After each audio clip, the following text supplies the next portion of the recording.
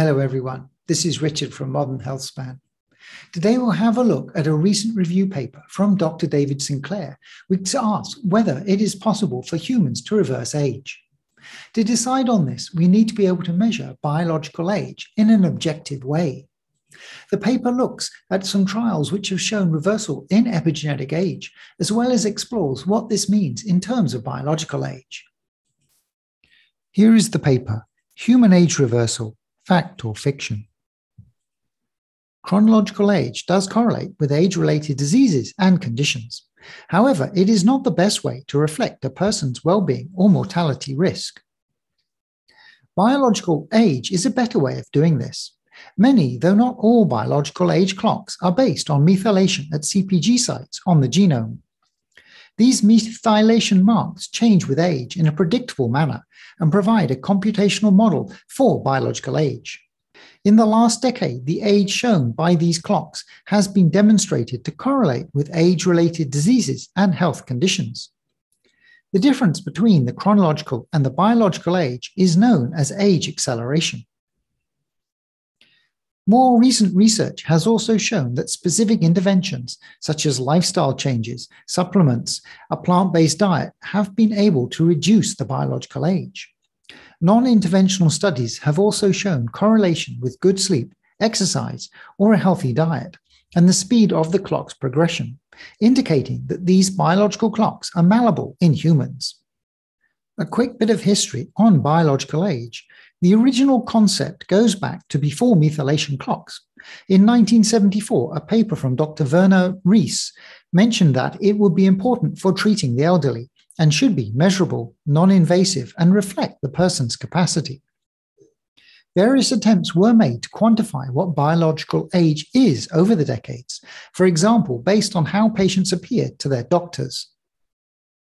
The main breakthrough came in 2011 in a paper from the lab of Dr. Eric Villain. This was the first paper to note the correlation of the change in methylation of CpG sites with chronological age.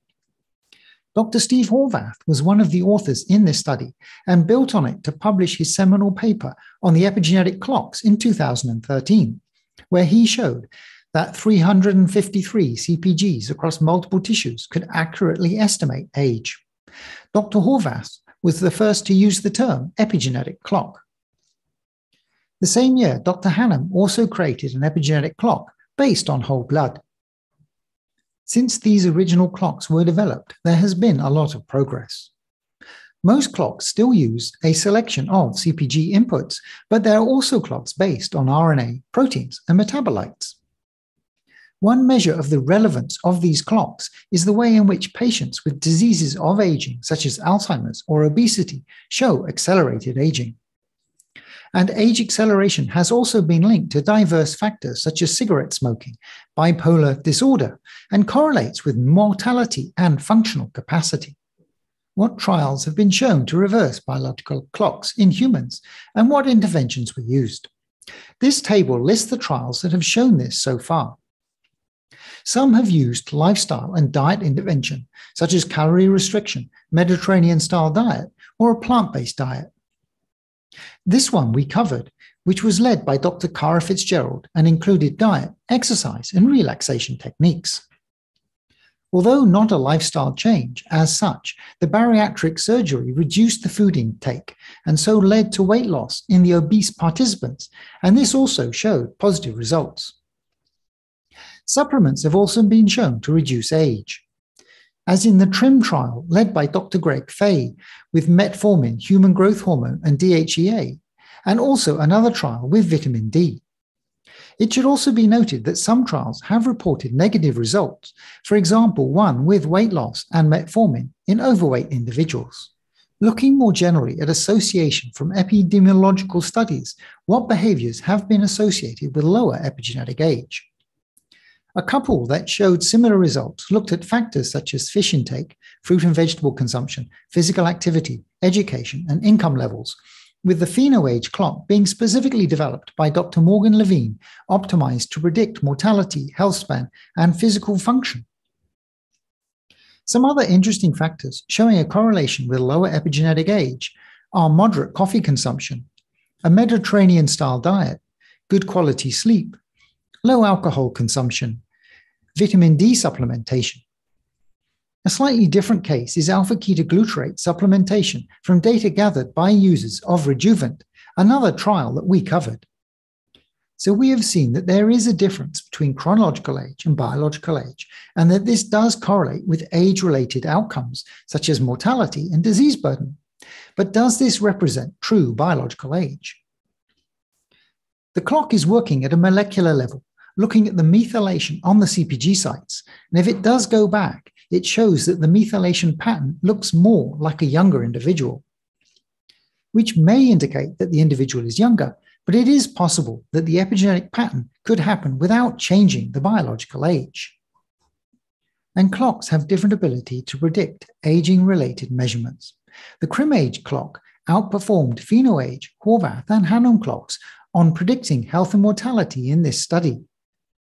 Another issue to be aware of is if the biological age is too accurate at predicting chronological age, it will not correlate well with health outcomes. Work continues to see what interventions are effective at reducing biological age. Here are some trials, particularly the TRIM-X trial, a follow-on to the TRIM trial, again organized by Dr. Fay, and other trials including PEARL or participatory evaluation of aging with rapamycin for longevity. One mechanism of reducing biological age that we haven't covered so far is partial reprogramming. In humans, this has only been done in vitro, but from animal studies, it does look interesting. Reversal of epigenetic age has been shown possible with various interventions. Although this is exciting, no intervention has been found to stop aging in any organism yet, so caution is warranted. Epigenetic clocks seem to be a good way of measuring biological age. They certainly appear to be the best way that we currently have. I would really like to see the suggestions from the paper implemented in some studies so we could directly see the correlation between the biological age and the key clinical markers of aging. Sleep and stress management are vital for longevity, and my wife and I have been looking for ways to improve our sleep quality. After doing our research, we realized that magnesium is the key. Magnesium is a crucial mineral in hundreds of reactions in our body, and it has an impact on everything from metabolism to sleep to energy, even bone and muscle health. It also has a role to play in stress response. So deficiency in this basic nutrient leads to bad sleep quality, low energy, accumulating stress, and impacts our overall health. There are also different forms of magnesium, and it's difficult to get all of it in your diet. 3 months ago, we started trying a magnesium supplement from BiOptimizers. Their Magnesium Breakthrough formulation has 7 different forms of magnesium, all of which have a different function in the body. For myself, I really notice the difference. I frequently get jumpy legs at night, but with Magnesium Breakthrough, I'm not disturbed by my jumpy legs, and I get a better, deeper sleep. We're happy to tell you that BiOptimizers is offering a 10% discount for this special magnesium formula to our audience. Just go to www.magnesiumbreakthrough.com/modern or click on the link in the description and use the coupon code MODERN10 for a 10% discount. Thank you so much for your support, as always.